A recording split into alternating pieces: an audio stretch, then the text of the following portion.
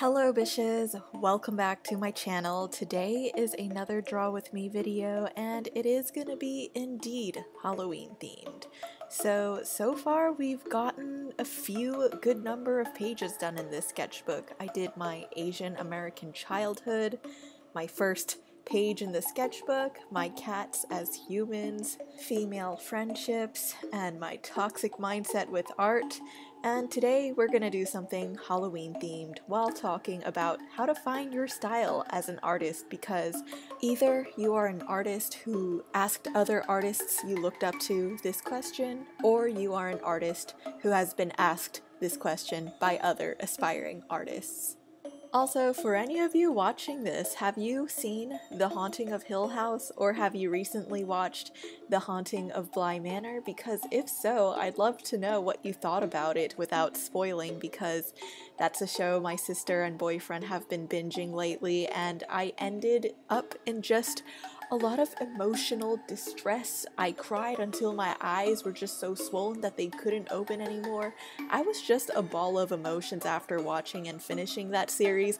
I did not expect my Halloween to turn this way because, you know, Halloween, you're just like, yeah, we're gonna have fun and get spooked. Meanwhile, I'm just here watching scary shit and just crying my heart away. So let me know what your thoughts are if you have watched the Haunting series, and try to not spoil because I love people who haven't watched it to check it out if they haven't. So I would definitely say that one of the reoccurring themes of The Haunting of Hill House and Bly Manor is self-identity. Who are you? What are you? And I think that's something that also bleeds into the question of what is my art style? How do I find my art style? How do I establish an art style? And you're probably wondering, Michelle, why the hell are you trying to parallel an artist's struggles to some horror series? Well, I don't know. This is a Halloween themed video, so I'm just gonna make whatever excuse I can to just make this somewhat spooky. So I would say finding your art style is definitely going to be one of your biggest hurdles throughout life. It is something I struggled with ever since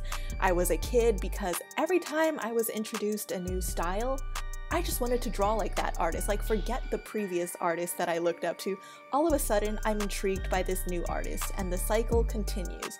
But then there are times that I look back at the old artist I used to like, and I just want to revert back to those ways, but I'm just like, I feel like I'm being pulled in so many different directions, and I can't stick to one, that I just always feel inconsistent with my style, and I'm pretty sure that's the way many young artists feel as well. So one of the exercises I always did as a high schooler transitioning to college student is to always have one character design that I am going to draw in about 5 to 6 different ways. And for this video today, I'm just gonna draw, I don't know, a gothic looking girl holding a pumpkin, because I can't get any more basic with these Halloween themed drawings. So I'm just gonna take this girl and I'm gonna have her in a style that is very comfortable to me. I'm gonna have one where I push her shapes. I'm gonna have one where she's a little bit more realistic, one where she's a little bit more alien, creepy, very disproportionate to what would be realistic, and then one that is like Tim Burton style, because this is a Halloween themed video. So I think one of the things that you should keep in mind when you are drawing and you feel like you need to push your style is to always be self-aware about how you are drawing, like what are your natural habits, because what's going to help you break out of your natural tendencies with art is when you practice in a style that is completely the opposite of you. And I know that's so self-explanatory when you just hear it from someone else and you're just like, yeah, well, duh, but also it's easier said than done. It's easier to just think that, okay, that's the exercise I have to do. Here, let me just do 3 drawings in a different style. Okay, now what? It's not about that. It's about being consistent with that practice in projects beyond just your regular sketchbook drawing. So let's say if you have an idea that you want to do a comic series online or something like that, you might have to push yourself to find a style that is going to be more economical for you to continue producing comics. And that style might be a lot simpler than your usual realistic style. So what I'm saying is basically find projects for yourself that allow you to draw in styles that are not normally your comfort zone and will force you to find more ways to be efficient as an artist, or find ways to be clearer with the types of drawings you want to do. So if comics aren't your thing, maybe illustrations are, maybe graphic design is, maybe animation is. If those are things that you would much rather do, then try to find like a theme of drawings that you could do in that specific style, and you do 5 to 10 drawings for that collection of, ooh, drawings that I want to do that are specifically in the style of so-and-so, so that you don't have that one experience of just drawing in another style. You have many attempts of practicing that style through a series of art that you just wanted to do. I feel like one thing that's important throughout this process is to also stay aware of the styles that you're choosing to practice in, because some people might stay in a bubble where, okay, let's say you really love anime or you love Disney styles, but when you practice in different styles, they might still fall under the same category as Disney or anime and whatnot, but you aren't really trying styles that are totally on a whole different universe. Like, you might just be doing another subset of anime, you might be doing another subset of Disney stuff, so you're still relatively within the same family of styles, but I think that it's important to eventually try to at least practice in a style that you would normally not like, because I would say when I was doing my CalArts sketchbook to get into CalArts, I definitely had to practice in styles that I normally would not like. Like, I admit that some of the drawings I did were kind of just forcefully out of just trying to show someone that I could do other things. And I think that that's a good thing, to show that you're versatile, and you will definitely learn a lot through that versatility. But the thing is, even when you're drawing in a style you don't normally like, you're bound to learn or acquire a skill from that practice, and it's going to become one of your shorthands that will eventually bleed into the way that you normally draw. But that isn't to say that you shouldn't take influences from the styles that you genuinely do like, because let's again remember that drawing and art is supposed to be something that's enjoyable for you. You shouldn't force yourself to always be doing things that you don't like to get to the point where you just hate drawing and never want to do it again.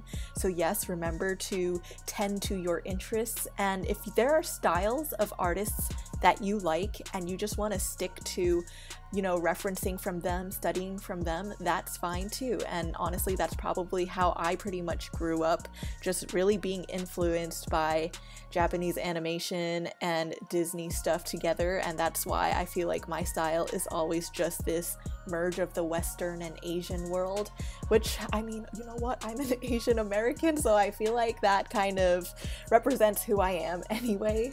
One of the things I used to do as a young child is just always making comics that are specifically in the style of an artist I used to like. I used to, and still do, love Rumiko Takahashi's style from Inuyasha and Ranma, and I just always made comics in her style because I just thought it was so cute, and at the same time they were so full of personality. So I always made comics that were just purely in that style. But then when I went through another phase of another artist, I would just then go purely in the other artist's style. And I think just having that full program of just spending like a long period of time drawing in a specific style and then switching to another, some of your style from the previous style you were practicing is going to appear when you're trying the new person's style. And then when you're done with that new person's style and you're moving on to a whole new different style, all those past two styles are going to bleed into the next one. So what I'm trying to say basically is that once you acquire your shorthands from practicing in a person's style, they're going to just kind of follow you like ghosts, like in Blind Manor, and they're gonna just follow you throughout your next steps in drawing. And I feel like that's why if you really want to develop an accumulation of styles of artists that you like, it's good to just spend a good quality amount of time with the style that you really want to incorporate into your work. Like, don't just take one day and be like, I'm just gonna draw like this artist for just 5 minutes today and I'm just gonna suddenly know how to draw like them. No, you should probably spend just a good amount of time until you feel like drawing in that style just comes so naturally to you. Then you can probably move on to then experiment with another style. And again, this advice is more for people who really are adamant about finding their style, because I feel like it's a common question I always get asked. Because honestly, when I started drawing, I didn't really think of this stuff. I just drew normally. Like, anytime I just liked something new, I would just draw it. But I didn't have this structural plan in my mind to be like, okay, when I'm done drawing like that person, I'm gonna then spend 3 months working and drawing like that person. Like, that stuff was not a thing in my mind back then. But I'm just kind of trying to explain how I eventually merged different people that I like styles into mine, into like a way that could be structural to others.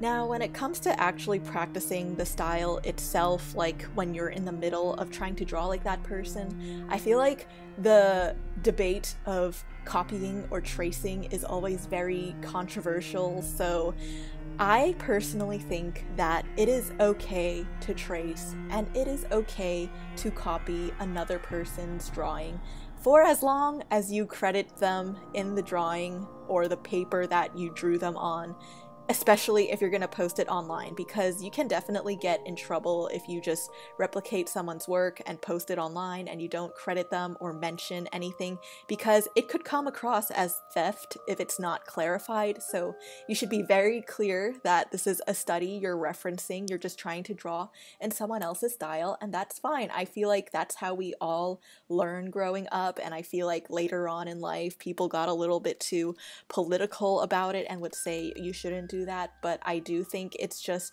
one of those things where it's monkey see, monkey do. You learn better when you can actually put yourself in the shoes of that artist. So don't be ashamed to have like a sketchbook where you're only copying like an artist's drawing or trying to replicate a style. You can have a safe space for that. You don't even need to share it or upload it. But I think having a place where you can just freely copy someone else's work, trace over it, while remembering to credit them if you were to ever share it or anything, I think that is perfectly fine, because you're trying to understand their strokes, you're trying to understand the way they shade, you're trying to understand how they place their proportions, but it wouldn't really make sense to you until you actually lay down those lines yourself. Because honestly, for me, I can't learn just from looking at something and then hope that I can draw like it. I can't learn from just staring at something for a long period of time. I actually have to put the thoughts into action. So if I notice an artist tends to draw her eyes really far apart, I don't really understand how far apart she draws her eyes until I draw it myself. And then when you draw it yourself, you will feel it out. Like, oh, damn, it feels like her eyes are really small and they're placed on like opposite sides of her face or something. So you'll notice these things and the nuances of the artist you're trying to replicate more when you're actually referencing them or copying them. But again, I must emphasize to remember to provide credit when it is due.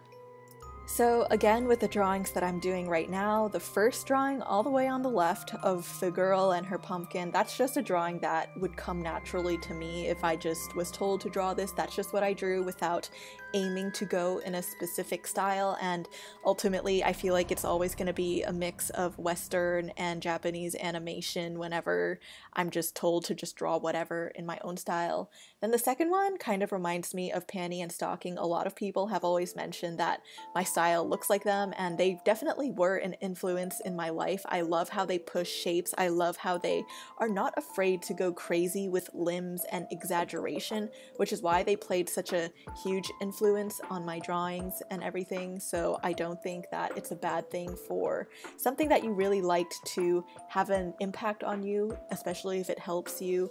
But again, Panty and Stocking, I will have to credit the fact that they played a huge role in my style stylistic choices when I was developing my style as an artist, and that style is still developing to this day. And then afterwards, I kind of went for a more realistic, I don't know, it kind of reminds me of manga, like some of the shoujo manga style, where they're very more detailed with the hair, they're very thin with the lines and stuff like that. I don't know, it just reminds me of manga, so I'll just say it's the manga style. So that's the style, I guess. That's the third one, and with that I'm trying to be more specific with the shading as well, because she does have more detail, and I feel like I naturally tend to go for more shape-driven things instead of very detail-oriented things, because once again, as an animator, you go for what's efficient for you and your drawing. And then afterwards, I have a style that kind of reminds me of Bratz or Aliens, or just those Lolita drawings where they kind of look like cute little aliens. So I don't know, it's kind of like a chibi too, but I don't know. So that's kind of what I was going for. I honestly had no idea where I was going with the style choices I was making with this. I was just like, make sure they just look different. So don't make things too complicated. Just make sure that you're always doing something to help yourself push and grow as an artist. You don't need to get too nitty-gritty into the details and be like, I'm not drawing people where the noses are 5,000 centimeters apart from each other, or I really don't even know what I just said, but yeah. So I think one of my favorite things to see other people do is whenever they do that style challenge where you're given 6 prompts of like 6 different shows or movies, and you're asked to draw your character in that style. I think that's actually one of the greatest practices that you could do, but again, just keep in mind that if you really want to develop this into your natural art choices, or the way that your hand just lays that line down on the paper, you're gonna obviously have to practice more than that one time. Like, again, keep a little collection of drawings, or make a story, make a comic, a little project or something where you have to really just get into that world or mind of that artist, where you have to spend several drawings or several weeks, days, months, however long you want to draw in that style. You want to just spend an efficient amount of time.